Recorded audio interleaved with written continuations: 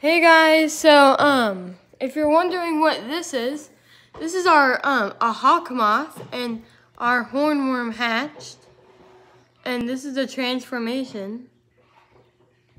And he's so pretty. He's much prettier in real life. It's trying to dry off its wings. It just got out, so it's hanging on a leaf to dry off its wings. But that's a hawkmoth. If you've never seen a hawkmoth before, I didn't tell you that we had hornworms, and it actually hatched, and it turned into this. And it's so beautiful. Now it's just trying to dry off its leaves and stuff, and its wings, so it can fly. And soon when its wings are dried up,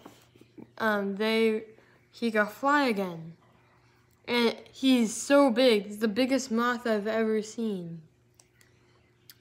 And so, yeah, that's the hornworm's transformation. And we had 2 of them. One of them is still in the dirt. So, yeah, that's the hawkmoth.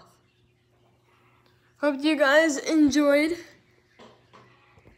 Say bye.